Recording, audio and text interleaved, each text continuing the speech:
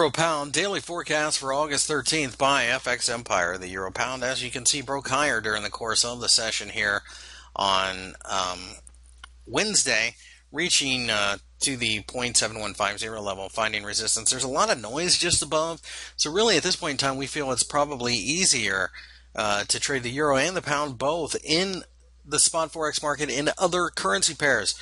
So because of that, we're going to stand on the sidelines. But if we get a resistive candle in this area, we would be willing to sell.